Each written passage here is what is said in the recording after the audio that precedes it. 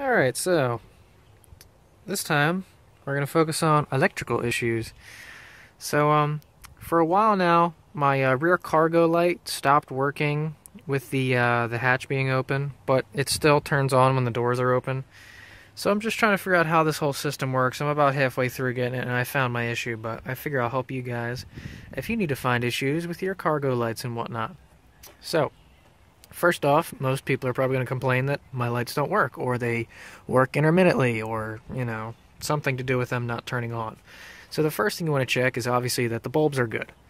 The front and rear cargo lights are all attached to the doors, so if you open any of the doors, they should come on.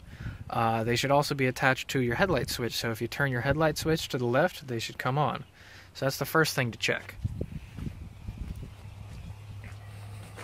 If I open the driver door, you notice that the light comes on. It's hard to tell that one is, but it's illuminated through the cloth, so that's good.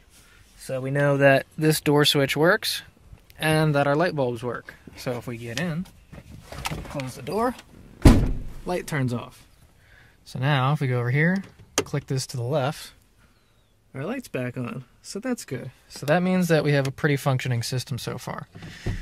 So if you notice that you don't open a door, or if you notice when you open a door the lights don't come on, this jam switch would be your culprit. What you can do is wiggle it back and forth and, you know, keep messing around with it and see if the light comes on eventually. If it does, you definitely need a new switch. All you gotta do, you can fit a socket around this, just pull it out, and there'll be 2 wires or sometimes 1 wire. Just pull the wire out and put a new switch in. They're really cheap. They're probably like $2. So, you know, you have no reason not to replace it besides being lazy.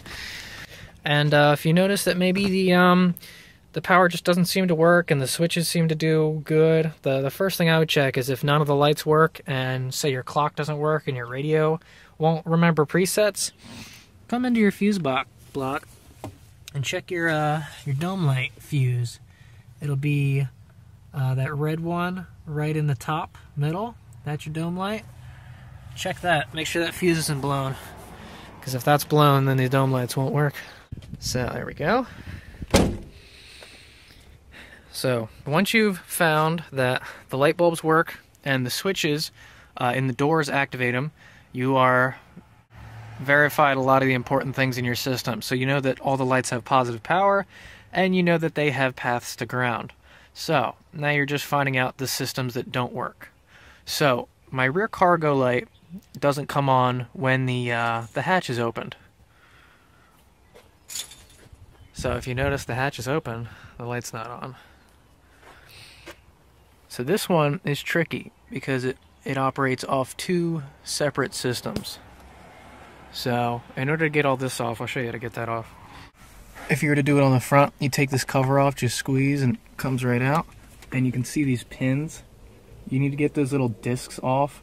I just used like a needle nose pliers and pried them off and pulled them down. That's the only thing holding that in there. And you can just pull it out. Pretty simple. And if you bend them back, you can reuse them. So that's what those little discs look like. They're pretty simple. So once you get the discs out, you can drop the whole thing down and out of the way. In order to get back behind this, you're going to want to take off this metal panel. There's going to be 5 screws up here. They're all Phillips. So once that's dropped down, you can bend this. Mine was cracked a little, and I kind of cracked it some more. But it's covered, well, it will be covered with a headliner eventually. So now you can see what's actually going on in here. So if you notice, on the right hand side you've got 2 grounds, and on the left hand side you've got 1 positive. All of these lights are switched on their ground, so they always have power. They're just waiting to be ground to work. So the first ground runs in conjunction to the front light and splits into every single door and the headlight switch. So if it sees a ground from any of the doors or the headlight switch, both these lights will come on. Now this back one also has another input, and that's for the cargo door over here when that opens. So that one has a separate ground, and if you notice, that ground comes over here to this gray wire through here.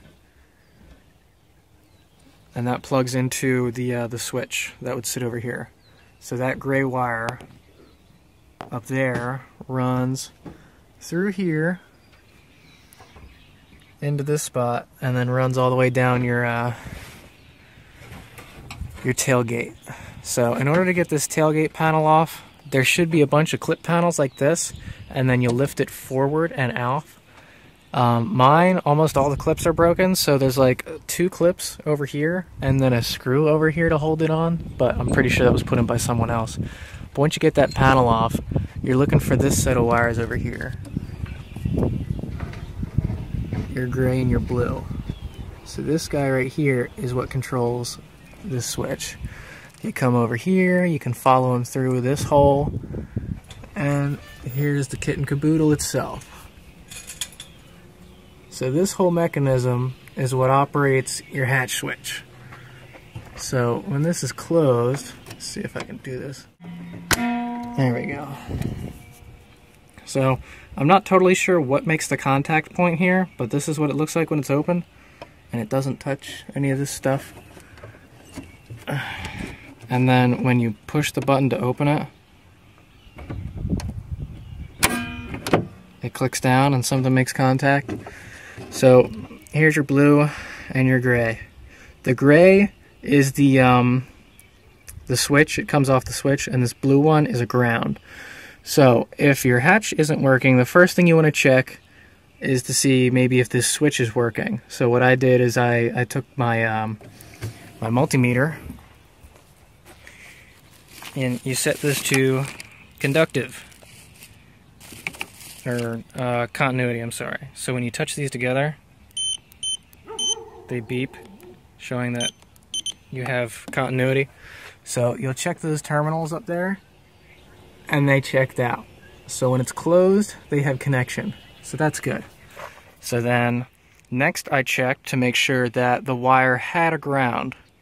So I pulled off this connector over here. I'm sorry. I pulled out this connector, and I checked this blue wire to make sure that it had continuity with ground. So I just touched ground somewhere. This headlight, or this tail light bolt right here, usually has a decent ground, but you can try other things inside. So that one had a ground, and that was good.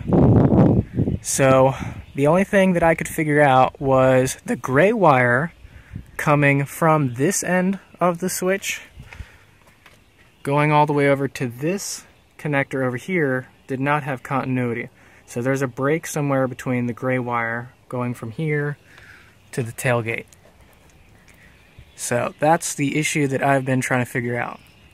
And I've tracked it down to that gray wire being broken somewhere along the line. So what I did with this wire right here that you see, it's hooked up to the ground side of the light bulb. So this would basically be a jumper wire in place of that gray wire. So that gray wire runs into this harness and then goes to this switch up here. So if I take this gray wire, or I'm sorry, my new blue wire, and touch it to the gray contact here, look at that, the light works.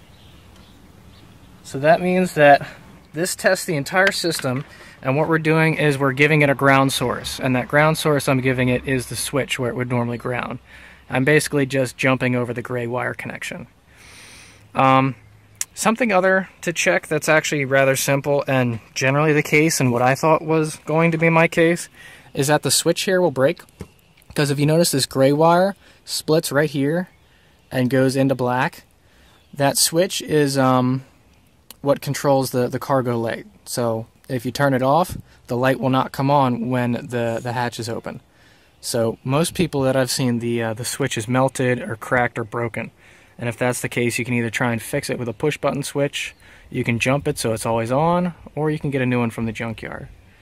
So yeah, just check that stuff out and follow your connections. So I'm gonna see if I can, run a new gray wire and splice it in and see if everything works. So I cut the wire as far back as I could possibly get to it, because it goes inside this little cavern, and then it'll come out through there and then through this grommet. So I cut the gray wire here on the other side of the connector and the switch and all that, And what I'm gonna do, I don't really feel like drilling into here and trying to like fish a wire all the way through here. It's possible, but I don't know if I feel like doing it. So something that's gonna be a lot easier is to just run it inside this little rubber window grommet, and then by the time it gets here, it should be about hidden, so you won't really see it. So I cut the gray wire again as close as I could, or as far away, and there's not a whole lot left here.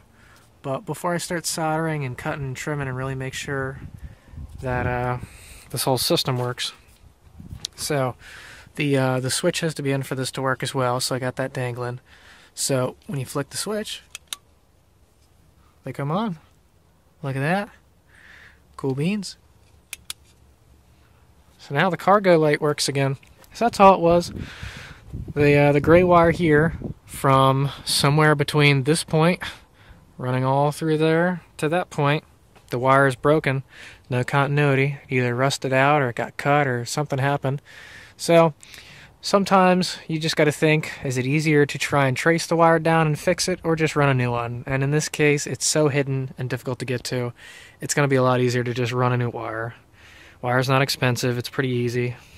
So since this connection works out, we're going to do these connections upright, put some heat shrink and solder and all that, and go to town. Okay, if you've ever seen one of these things before, these little three helping hands or extra helping hands or whatever the fuck you want to call them, they're extremely helpful. I feel like a magnet version would be awesome, but I just use them to hold the wires in place while I solder on them, and it makes the job a whole lot easier. So with our solder in place and our focus nut in place. Okay, so solder joint is done. So put your heat shrink tubing over top.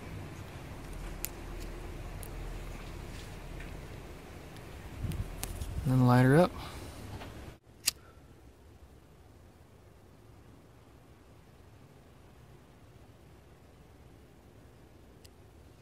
There you go.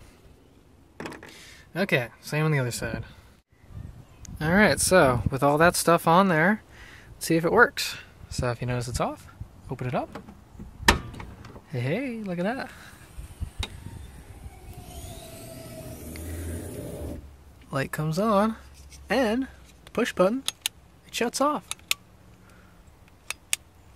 So there we go, we got a fully functional light again. Easy peasy.